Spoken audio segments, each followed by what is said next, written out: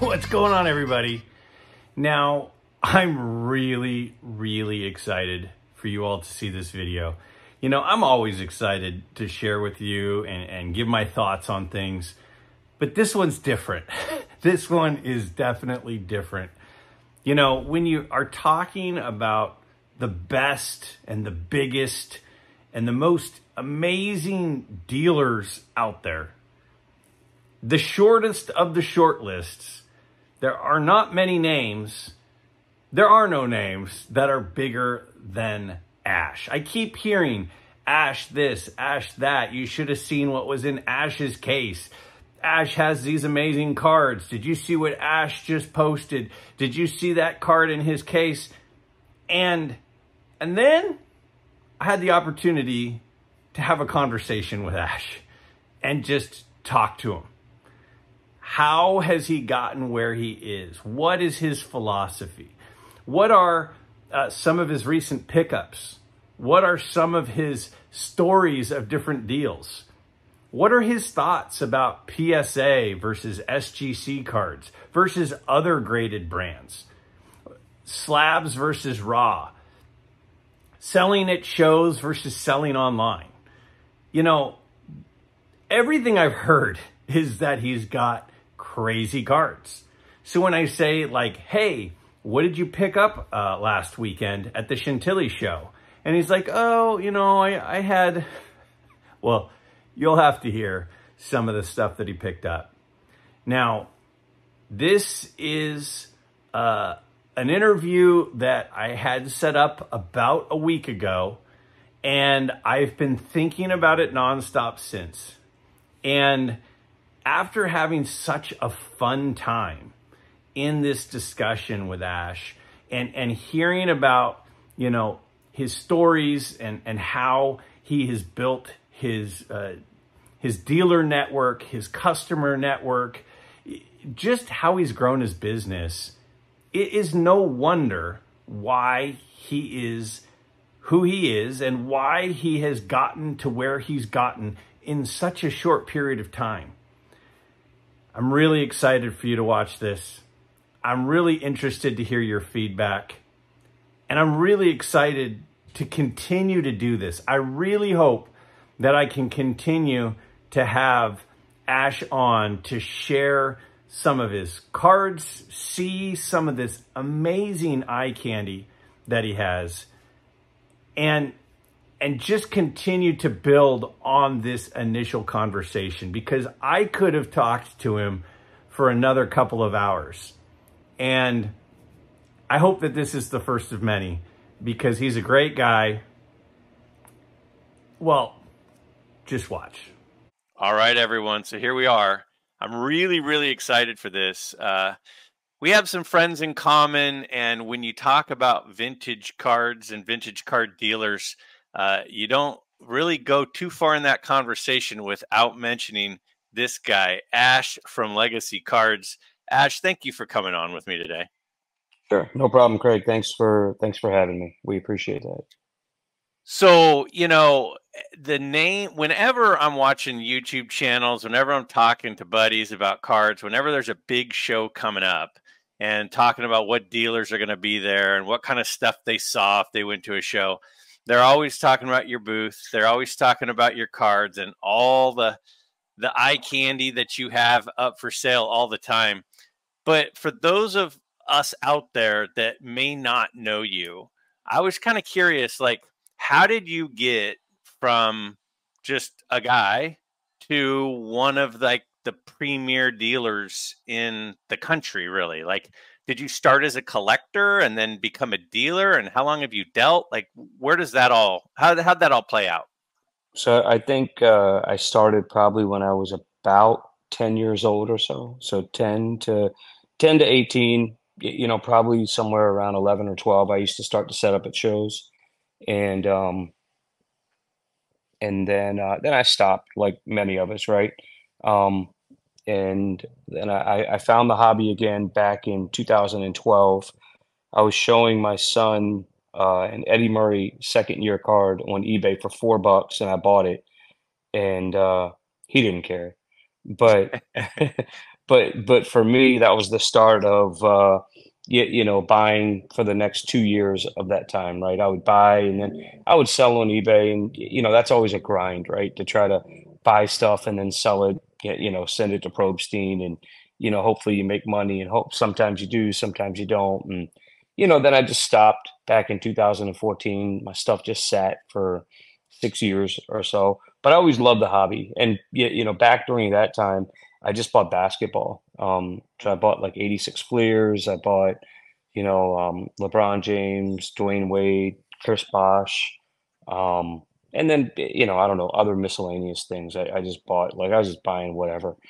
And, but I stopped, and then we moved, and, so I was like, all right, I got all this stuff that's been sitting in my garage for like, I haven't touched it for like 6 years, and I didn't really have too much attachment to it. So I just started to try to sell it. Initially, I put it on eBay, but then I found Facebook, and started to put stuff on Facebook, and in that I was able to. I found out that, hey, I can also buy on Facebook, and so I started to buy stuff. I don't know.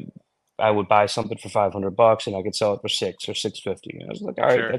that's pretty cool. And but then I found it was a repeatable process, and so I started to buy and sell, buy and sell. But I was again doing more kind of basketball stuff. So And what? So not to interrupt, but I'm going to sure. interrupt real quick. So you said it sat for a few years. So what year is this that this is happening, that you found Facebook and you really started going there? October of 2020. Okay. So we moved in the middle of COVID. So October of 2020 is when I first started to post my stuff on Facebook. Maybe it was September to probably closer to September. So September of 2020, and and that's when the hype of everything was just bonkers then. So I was doing, for the most part, basketball, but then I started to get into vintage, right? Mickey Mantles and Willie Mays and Hank Aaron's and stuff, and all stuff that I couldn't buy when I was a kid doing Sure. shows, but now now I'm able to buy. And so I started to do that, and so as time progressed in 2021, probably, I don't know, March or so. I did a Dallas card show. I went to the Dallas card show in November of 2020. And I remember how frustrating it was to not have a booth, right? Because I couldn't look in people's boxes and I couldn't buy. And Yeah. and so I was like, all right, well, next Dallas card show I'm going to set up. So I set up in January of 2021. Um, we rocked it. It was really fun. It did really good. I was able to buy a lot of stuff, sell a lot of stuff. It was just a phenomenal show. And then so I started to, keep on. I started to do the Dallas show, but in that I started to also purchase vintage cards, and so as March, April, May went on, I was buying more and more vintage, and then the National in 2021 came. I ended up setting up there, and so as time went on, I bought vintage more and more and more, and I thought the vintage cards were just so cool, um, and uh, and so I just kind of pivoted into that, and uh, and plus vintage is a lot safer than modern stuff, and which is Yeah. for me was also very it was just it made me feel good to be able to buy the vintage because I knew for the most part my money was safe, and so yeah. So that now I'm sitting here on the other end bursting with questions as you're asking me this, because it is absolutely mind blowing. Now, if you've not seen Ashsh at a show, if you've not seen his cases, if you've not seen his Facebook posts, if you've not been to his website, legacycards.net with a Z in cards, eh, the volume of incredible cards is unbelievable. And to hear you say that it was really spring of 2021 that you started getting into vintage, it literally seems unbelievable that you've gotten to where you are. I mean, literally, even if you're not in the market to buy something right now, you've got to go to legacycards.net. Again, that's cards with a Z, and just look at the stuff on there. It's unbelievable. That is mind blowing. Like, your growth then has to just be unbelievable. And do you is a lot of the selling that you do, is it more at shows or is it more Facebook? Is Facebook sort of the spot? Yeah, I would say it's more online. Without Facebook, I wouldn't. I don't think I would have gotten. I would have grown the way I grew, right? Because I started to travel to all of the big shows. So I quit my job in 2022 and started to do this full time, right? But without Facebook, I wouldn't have been able to do that because I would travel to shows to buy stuff from the shows to sell on Facebook. Mhm. And there's just so many more people that are looking for stuff on Facebook than at a card show. I mean, Facebook is basically an online card show every day. Mhm. And I've met a lot of great people. I mean, look at how me and you were introduced, right? Right. And so I've met a lot of great people, and it's just been a fantastic journey. So we've got the Strongsville show coming up. So people out there that are hearing this, and quite a few people will hear this, would you say it's fair to say that for you, a Strongsville type show is at least as much for buying as it is for selling? Like, if somebody's out there and they've got stuff that they're looking to sell, like, you want them to come straight to you, right? 100%. I mean, Yeah. so for me being, although it doesn't seem like I'm new, I'm pretty new. But Mhm. there's so many guys that have been doing this so much longer than me, right? And so they, if you've bought from some of these guys 10, 15, 20 years ago and you continually buy from them, guess what? When you go to sell, who are you going to go to? You're going to go to Yeah. the guys that you're comfortable with and that you trust.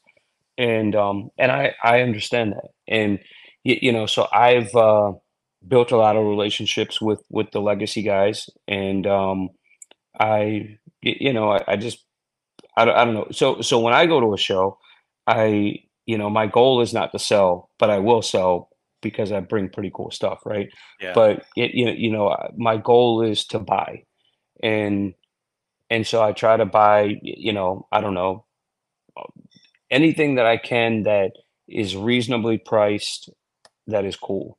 I'll give you an example. The last Strongsville show, there was a D304 Brunner's Cobb. It was a SGC 3.5. But it just was I really wanted the card, but also I don't let my emotions take over. Yeah. So I didn't buy it because it just didn't make sense for me. And so, but through the throughout the last year, I know the guy that has the card. I see him set up at shows, et cetera, et cetera. So we finally made a deal for it Mm. maybe a month ago at a show in New York.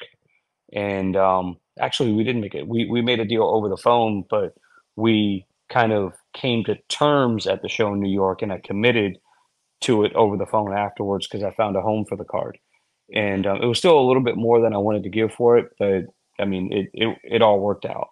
And so going to shows is great because you get to see so many cards. Yeah. So now when there are certain dealers that say I'm kind of look for everything between this year and this year, or my cap is this year, and it's you've obviously focused mostly on vintage stuff now. Is there certain things where it's sort of like, yeah, if you've got things from these years, I'm not so interested, but like, what are you mostly buying? Mhm. I'm like a candy store, man. I buy, for the most part, I buy a little bit of everything. And yeah, I mean, I buy mostly everything. I don't buy shiny stuff, but I do buy shiny stuff. Like I'll buy some shiny stuff because I know a guy that'll take the shiny stuff off Right. my hands. So if the Right. deal makes sense, then I'll buy it. Right. But for the most part, I don't really buy shiny stuff. It just doesn't do it for me. But you know, I don't know. I'll buy Henderson rookies. I'll buy Brett rookies. I'll buy Boggs rookies. I'll buy you know, Warren Spahn rookies. I'll buy. Doesn't matter, Yeah. right? Yeah. You know, I'll buy the Bruner's Cobb. I'll buy like again. There's not really a filter on what I won't and what I would and won't buy. Um, yeah. Now, speaking of the, you know, the Strongsville shows coming up, and for a lot of us vintage guys, we look forward to that one. That's kind of one that's been earmarked. You said that you started at the Dallas show. You've Yep. obviously, you know, not long after you did the National. I know you did the one just in New York because I have a buddy that was telling me all about your Seaver and a 10 in the case. What are the shows that you look most forward to that are the best for you? And for the audience that listens to my channel, they're mostly vintage guys. Which ones would you point to if you were to? I mean, the National's kind of obvious, but other than that, like which ones do you look forward to, and which ones do you think are best for vintage guys? So I always come in with the mentality of you got to show up and make it happen. And so you know, that's kind of my mentality. But if it's a big show, I go, right? I do my best to go. Now, sometimes, you know, we have the choice to go to, or not the choice, but there's 2 or 3 big shows on the same weekend, right? One in Minnesota, one in Boston, one in Ontario, Canada, and one somewhere else. Where you gotta pick where you're gonna go, right? Or just Yeah. don't go. But I try to go to all the big shows if at all possible. But to answer that question, I mean the Philly show is a great show. Chantilly's a great show. The Burbank Card Show is a great show. Dallas, of course, is a great show. Um, Strongsville is a great show.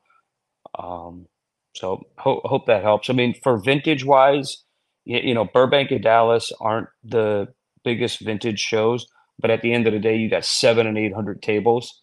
Yeah. So there's going to be vintage guys there. I mean, Yeah. there just is. I mean, yeah, I remember the last Burbank card show I did, I think last year in, where was it? Wherever it was, I can't remember, but it was by Disney. It was by Disney, The and this Anaheim one. guy, Yeah. yeah, this guy had like 8s and 9s of 53s, like PSA 8s. So you never know what you're going to see, right? You got to show up. I'm friends with that guy. His name's Mo. Yeah, yeah, He's a good guy. yeah, He has unbelievable stuff, and he's normally correct. a local dealer. But Yeah, now you have a completely different perspective from most of us collectors, and I'm super interested from your side of the table um, to learn from you about what trends you've seen recently. Like, are there certain players that have been kind of hot? So you were just at the Chantilly show, right? And at that show, were there particular players you felt like were being asked about more that are out of the normal group? Like, I mean, there's always Mantle and there's always, you know, Mays and stuff. But who seems right now like you've gotten more inquiries on? I mean, vintage wise, I just don't think it's like that. I think it's Hmm. like people want the people that they want, right? Whether it's Eddie Matthews, whether it's Jackie, whether it's Mays, Aaron, Mantle, Cobb, what like you never know what one specific person wants. Hmm. And you know that hence the way I have my inventory, right? Where I just try to have cool stuff at a decent price, and I try to take care of people. And Hmm. you know, if somebody brings up some vintage, I try to make a deal for it. And because I mean, there's just always stuff, right? There's always stuff to buy. I mean, I don't know. In looking in front of me, I'm looking at some 48 leaf cards that I had no business buying. Like, why did I buy these? I have no clue. Just because I thought they were cool. Like, Yeah. honestly, like, I mean, you can't see it, right? But this card right here, it's just a 48 leaf Pat Siri. And the card is just clean, man. The color is nice. It's centered well. It's like a 20, it's marked at like 25 bucks and it's raw. I was like, man, I just couldn't help but buy this stuff. And, to be honest with you, I've had it for like a year and I haven't posted it or anything because it's just not, I don't know. What am I going to do with a $20 card? I don't know. But it, it was just really, I just, so I had bought other 48 Leafs from the guy. And Hmm. so that were already graded. He had a Musial, he had a Spawn, he had, I don't know, he had all the big guys. I don't think I got the Jackie, but or maybe somebody else did. I can't remember. But he had a lot of really nice 48 Leafs that he picked up in the collection. And I was like, man, somebody's gonna appreciate these. Like I like them, and I'm not even building the set. Right. Um, and so I just picked them up, and Isn't part of it just when you see something that you don't see very often, like a super clean Leaf card, you just got to buy it because it's there, and you may not see one that clean again, so you just got to go for it. so correct. So this weekend, actually, that happened in Chantilly. So I don't know if Hmm. you're familiar with the rodeo meat set. I'm not. No. So it's incredibly rare set, right? I have one card, a Bob Trice card. It was a local set um, of the Kansas City Athletics, right? So the biggest cards that are in the set are or the only Hall of Famers are Enos Slaughter and Lou Boudreau. But a guy had the set of 47 cards in total, and there's variations and so forth. So it was a master set. And if you look, like the set just never sells. And the set was so clean. The cards were just like really, really colorful and beautiful. And so I had to buy it and I did. And, now I got to sell it. Yeah. But yeah, but it's fine, right? Like it's a really, really cool set. And I'm happy to own it. And, worst case scenario, right? If I don't move it at one of the shows coming up, then I'll just throw it, into one of the big auction houses. And I know that there's somebody there that's going to appreciate that set because Yeah. you can't find it. Like when we get off, if you search 55 rodeo meat set, you're not going to find one. Yeah. And it's a really cool set. Oh man, and it at the show in New York, the Westchester show, a guy came up with an album of Venezuela cards. It had almost all the Retorados in there, but they're like glued in there with rubber cement. Hmm. And so I was able to pick that up. I mean, like it's just the stuff you see at the shows is just really cool sometimes. And thankfully, the stuff a lot of times comes to me. Yeah. Um, Now, why do you think because that is? Yeah. Why? Yeah. Why? Well, I know I've since I come to the shows, right? I know a lot of the guys now that sell the stuff, and they'll bring it to me and they'll show it to me and so forth, and sometimes we'll make a deal, sometimes we won't. Um, but it's just cool to see. It's cool to see. I mean, there sometimes people will just show me their PC and they Yeah. won't be selling. They're not selling anything, but like I've seen some amazing cards just kind of come by, and just the most unsuspecting guys have a box, and there's like $500,000 of cards in that box. Like it's Yeah. just nuts. And You say that so super nonchalantly. You're like, just people kind of know me because I kind of been around. But, like you said a minute ago, there are dealers that have been going to these same shows for 30 to 40 years. Like, I yeah, think that you've built up a really good rapport with the community. And I think that that's says a lot about, your interactions with people. I mean, even the fact that we just got introduced blindly and you're coming on with me, like, that there's something more to it than just going, oh, I've been at the shows the last couple of years. I mean, yeah, genuinely in the YouTube community, and I don't know if you watch any of this YouTube stuff, but like whenever anybody's talking about a big show, they're talking about your table. I mean, yeah, literally, that you're the yeah, table that they talk about, and you're the dealer that they talk about. Like I had told a couple of people, I'm like, hey, I'm gonna have a conversation with Ashsh and put it up, and they're like, how did real? Oh my gosh, he's the guy. And I yeah, just think that you know, I think you're being you're being very humble in the way that you're approaching those answers, which I respect. I totally respect. It's humbling, to be honest with you, right? Like, I have a lot of fun doing what I do.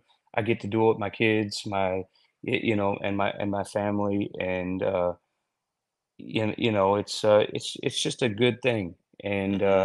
you know, so you know, It's so become a family business, though.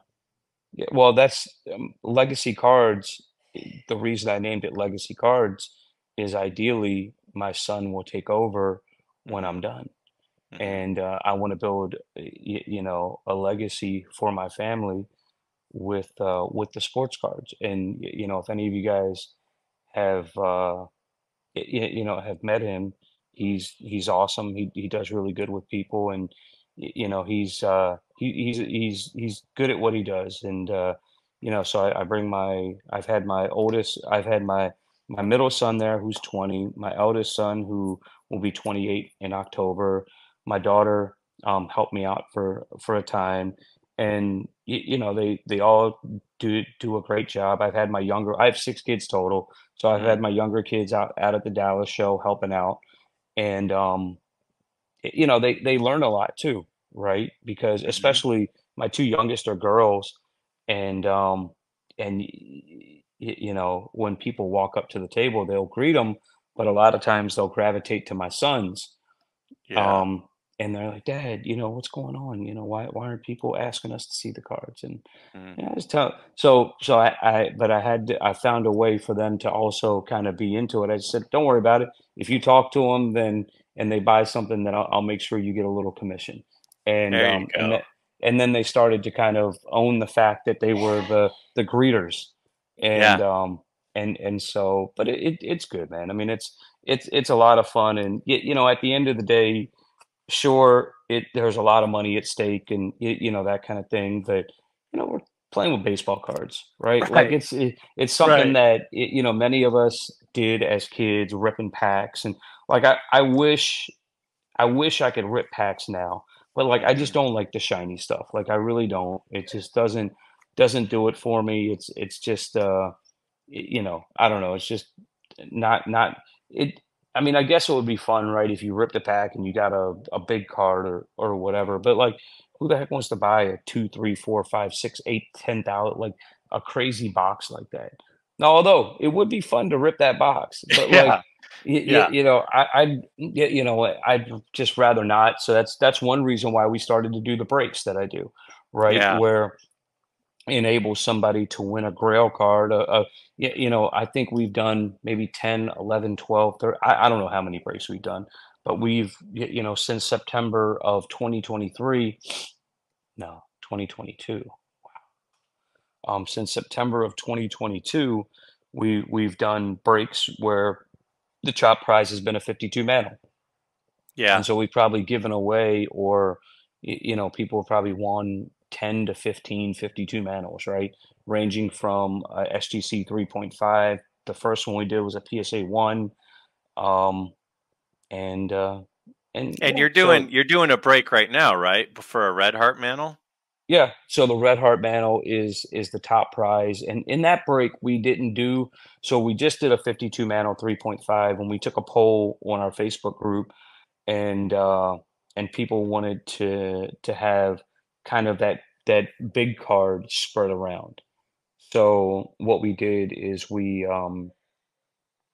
just put a bunch of really cool cards in there. There's a 51 mantle, 51 maze, red heart mantle. I think there's a jack. Like, there's almost every rookie you could think of, but not every rookie, but there's a lot of rookies in there. If you go to the site, there's Yeah. probably 160 spots left, and you know, you could either buy a spot on the site. Oh man, which probably I have to update that on the site because it probably says there's like 400 spots, or anyway. Um, It says there's 390. I'm looking at it yeah. right now. So by the time this video airs, it'll be fixed, and it'll say 100, and as of today, there's 160 spots left, So and just to run through a few, if anybody's out there interested in this break, there's a Nolan Ryan in a PSA 7. There is a Ruth 48 American Association Ruth in a PSA 4. There's a Satchel Paige. There's a 52 Mays. There's a 55 Clemente, a 54 Aaron, and that's just looking at like the first 3 pictures. So check that out at Legacy Cards, again with a Z.net, if you're interested in doing a big break. So that's my version of ripping a pack. Yeah, no, yeah, I get it. And the other thing that's cool about that is, like, you know, when I go to the slot machine and I pull the lever, I'm probably going to get 0. And when you open some of these boxes that these guys are paying crazy money for, you usually get close to 0. But in a break like this, like you still have a chance of getting something pretty cool. Like, you know, there's couple 61 mazes in there, a 69 maze, a 75 Brett. Like, there's cool stuff. Yeah. I mean, we try to make it so you know, you get something cool. Now everybody's not gonna be a winner, right? Like Sure. some people are gonna get a $50 card, but we'll take those cards back if you don't want them, and give you a credit, and you know, you could do another break, and or you could just spend the money with me on a different card that I have, or whatever, right? We try to be not take it too seriously, right? Again, we're playing with baseball cards, like, Right. and we want people to have a good time, and we want it to be enjoyable. Like the minute that you can't enjoy what you're doing, and you know, it just doesn't, like, I want it to be fun, right? Like I enjoy, like I don't want stress, and you know, I would say 99% of the people that I deal with are super easy to deal with, very relaxed, and so forth. And you know, you have your couple that may be a little difficult, but you know, I don't know. We deal with them, and yeah, it's not bad. And, you know, it's like one of those things where, like, you know, if you're a dentist, whenever anybody comes in, they're not really excited to see you.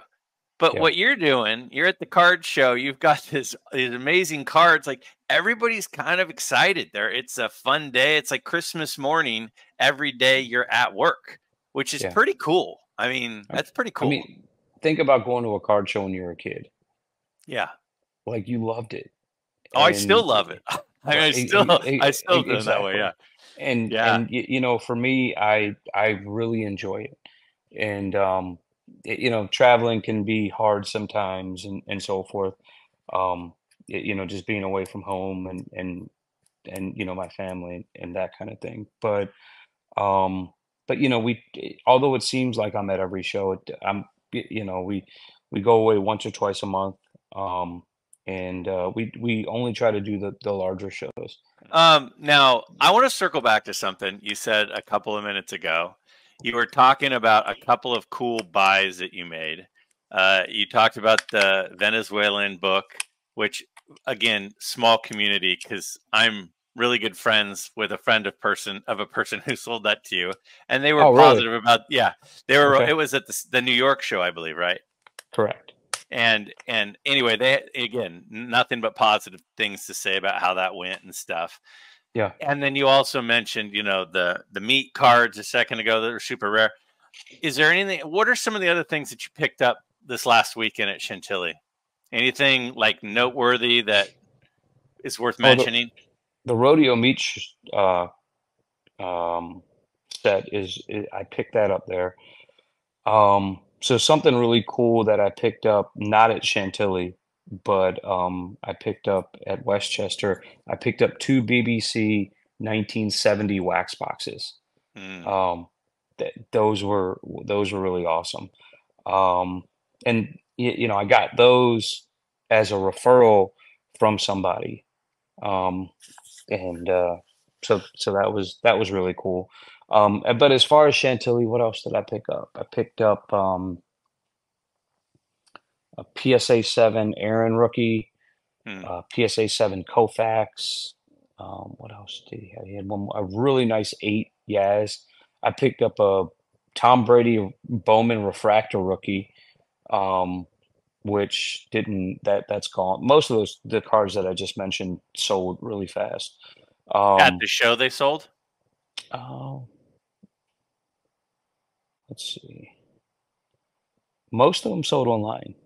No. Um, Most of them sold online. So I'll post my pickups on Facebook, and then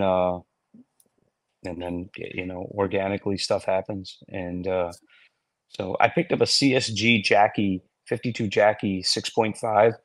I mean, the card was a rock star. Really, really nice. Just a really nice card. And again, that sold as well. Um, so Now, yeah. let me ask you this. So you pick up a CSG slab. What is your take on the different companies? I mean, I know you've said a few times, you know, if the numbers make sense, if the price is right, I'll do it. Do you feel like, from your side of the table, you know, that the demand is clearly stronger for a PSA versus an SGC with the vintage, or is it equalized? Has it gotten closer? Is it clearly still PSA? Now, also keeping in mind, I realize you deal with a lot of really high-end stuff, which might affect it some. But what has been your experience with those? Like, when a card walks up, do you get more excited, a lot more excited if it's a PSA than an SGC? Like, what's kind of your thought process when you see that? I look at the card, honestly. So the Brunner's Cobb I just mentioned in an SGC holder. Hmm. You see the Seaver that I got, the 10 Hmm. SGC.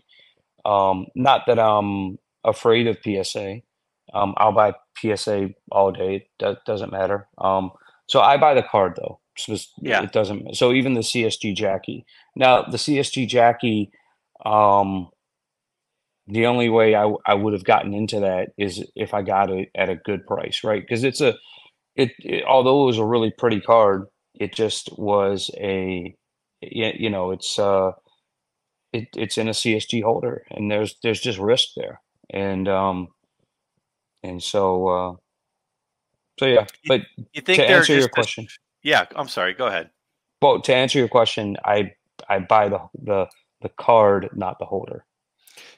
And when you're comping it for figuring out price wise, you're just comping it against similar looking holdered cards, like similar centering, similar coloring, stuff like that. I mean, because when you start talking about these super rare cards, it becomes very difficult to comp them. You Sure. know, like what is kind of your thought process on comping a card that's kind of rare like that? Eye appeal is really important, and and so you know, you just want to look at comps, and you sometimes you have to guesstimate, Hmm. and you know, and honestly, that's where having community helps out, because there's a couple people that I would go to that you know, I don't always make decisions by myself. I have a couple people that I trust that I'm like, hey, what do you think? And we'll talk about the card for a couple minutes, and Yeah. you know, just make sure we're on the same page, and that kind of helps me in moving forward. Because I mean, it's hard, right? When you're looking at a card that's let's just call it 50 grand. But you know, there's other cards in that same grade that do 40 and 45, but then other cards that have done 55 and 60. So like, how do you find that balance on what to pay? And you know, you never want to overpay, you know, because you just never know who's the behind the computer clicking the buttons, right? Right. And you know, and so two people can get emotionally vested into a card and take a card that's 20 grand and make it 30 grand, but you know, they overpaid for the card. But guess what? One of them won, and one of them wanted it more than the other. But you know, you got to be careful to not comp the next card at 30 grand because of an anomaly. Yeah. And it just it could be tricky at times, right? Like Sure. you Sure. know, there's just got to be balance there on what you give for a specific card. But also, if something's got amazing eye appeal, then it deserves a premium. And it's hard to sell that kind of stuff at shows. I'll be honest with you. It doesn't always sell at shows, but that's why we have our Robert Edwards auctions, our Heritage auctions, where you know, and all the other great auction houses. You know, where you know, you'll see a card with amazing eye appeal do money that's like, oh, that's probably not real. Well, it probably is. It's just, two people valued the card more than what quote unquote comps say. Right. Comps are just a guideline. Um, if you look on VCP, there was a PSA 3.5 Jackie Robinson 48 Leaf that just sold at REA. That was my card. And it did, I think, 24,000, 24.3. Well, I had it on my table for 21,000, and I would have taken a little bit less than 21,000 for it. Mhm. But I knew that when, like, I tried it for a few months, didn't sell. Well, I don't want to be a museum. Yeah. Although I have cool stuff, sometimes it's time for stuff to go. And so I let Robert Edwards, put it in their auction, and it did exactly what I thought it would do. I thought it might have even done a little bit more, but it did strong money, and I was happy with it. And Yeah. sometimes just cards do shots, and you can't tell if a card's going to do a shot or not. You just gotta, it's sometimes stuff balances out. Sometimes stuff does less money than you thought it would do. Yeah. And Now, why so Robert Edwards? So Ashsh, who has these crazy cards, awesome cards, time to move a card, sat a little bit, just isn't in front of the right eyes. It's not that it's not worth it. It's just not the right eyes. And you go Robert Edwards or Heritage. Why those auction houses? um I'm a relationship kind of person, Hmm. right? And so I just have a good relationship with those folks. I mean, I've been using REA pretty exclusive for the last probably two couple years. I don't even know how long it's been, right? And I haven't really used any other auction house, um, but I've also come to learn that trying others is not the worst thing either. Um, And so yeah, I'm a relationship kind of person. Sure. And No, that seems very clear to me, and I'm really getting the feeling that that's a big piece of your success is that you are building strong relationships, and the people that are selling to you and the people that are buying from you. It seems like everyone I talk to and every story I hear, everybody's always leaving happy, which yeah, is not always easy to do. I want to circle back to one thing you said a second ago about eye appeal and the premium of eye appeal. Now, obviously, every situation is different, right? Sometimes a card is just stunning color, stunning centering, but technically it gets a lower grade because of a little surface wrinkle on the back or something. Like when you're trying to find the right price or value of a card, what do you feel like is a realistic premium range? Could the premium for a good eye appeal card be 10%? Could it be up to 30%? Like where is sort of the ceiling or the range? Because even when I look my house up for sale, it's kind of a range of what it's worth. It's not one number. yeah. How broad, how wide is that range for eye appeal cards? I think it just depends on the card, right? Yeah, So yeah. so if you get, let's say, a 52 Jackie or a 52 Maze or a 52 Mantle or any card that's notoriously off-centered. Look at the Clemente, right? I just Hmm. bought a sweet Clemente SGC7, um, and it's incredible. Like, the centering on it is just amazing. The color is just, it's just a great, great card. And I basically paid retail for the card, but Hmm. like, it's an exceptional example. Um, and so to say what the range is, I can't really tell you what the range is. Yeah. Like, it's more so what you feel as the collector Yeah. Yeah. it's worth. And No, yeah. but I try to find, like, when doing that, I'll try to find examples that are similar, right? And that's, if you do that, then that's a good barometer, right? So if it's look at the 52 Mantle card and go find one that's centered 50-50, left to right and top to bottom, and has good color and doesn't have any snow. and you're going to see all of those cards do moonshots. Yeah. And what are you going to do? I mean, if you want that card with that kind of centering and that kind of eye appeal, you got to pay. Same thing Yeah. with the Mays card. Same thing with the Matthews card. Like the Matthews card is probably, and look, there's some 52 tops experts where I'd probably be wrong, right? Because they built the set and built the high number set and so forth. Right. But the Matthews card is probably, one of the toughest cards in that set to find centered, and with just a good strong example. It's tough. Yeah. And so I mean, last card in the set, rookie card, high numbers, 52 tops. It is like all the check marks for difficult. Now, just a couple more questions, and I appreciate your time. We've been going for almost 45 minutes at this point, and I'm having a blast talking to you. If somebody were to have a collection or have a card that they are looking to move, do you hope that card, you probably hope that they just contact you directly and that you're not hoping that they're going to walk it up at a show? Like, what's the best route for somebody who's got stuff that they're looking to move to approach somebody like yourself? I mean, I'm not really the hardest guy to find, right? I mean, I'm all over Facebook. Right. You guys have my website, and those emails come directly to me.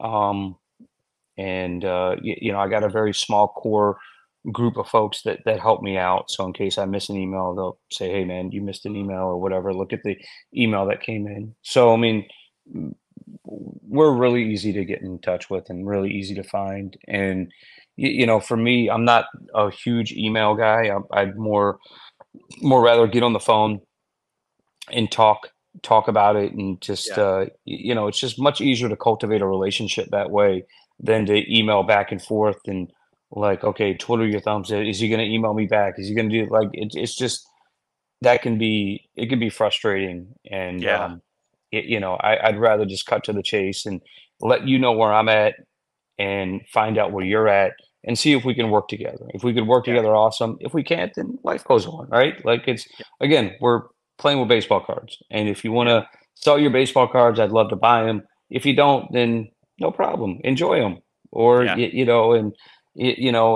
if we can't come to an agreement on the price, then I'll give you my offer. And like, I don't give an offer and say, okay, it's good for 24 hours. Like, I'll give you my offer, and my offer is my offer, and it's good. Go shop it around. And if you find somebody that's going to give you more, then good for you, right? That's, you put in the work and you found somebody that's going to give you more. But, I try to do things clean and easy. And if I say I'm going to do something, I do it. If I say I'm going to wire you X, I wire you X. If I say I'm going to send you a FedEx label, then I do it. And, I'm all about clean and easy. I want stuff to be clean, easy, enjoyable, not frustrating. Because when it gets to be frustrating, then it's no fun. And again, we're playing with baseball cards. It's baseball cards. So they're meant to be enjoyed. Sure, there's some are worth more than others, and all that kind of good stuff. But like at the end of the day, they're baseball cards.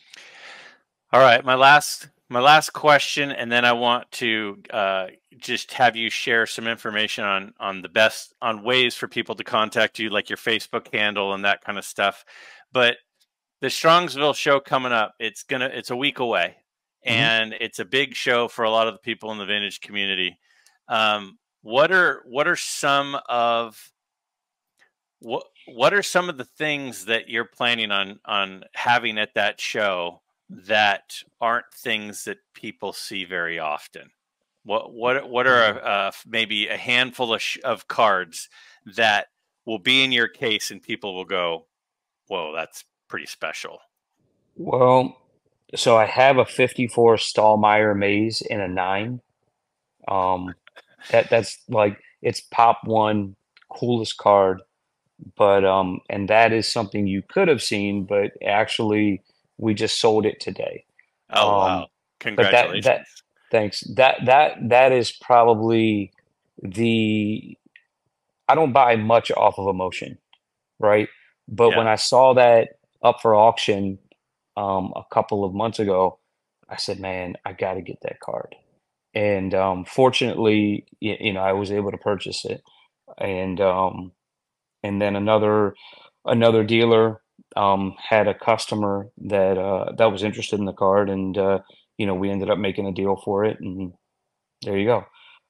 But I got to own that card for a little bit, which is Yeah. phenomenal. It Yeah. phenomenal. Other cool cards that we have. I mean, man, I don't know. I mean, there's a couple 52 mazes. There's a 7 SGC, a PSA 7. I actually like the SGC 7 better than the PSA 7. Mm. I got a 51 Bowman Maze 7. We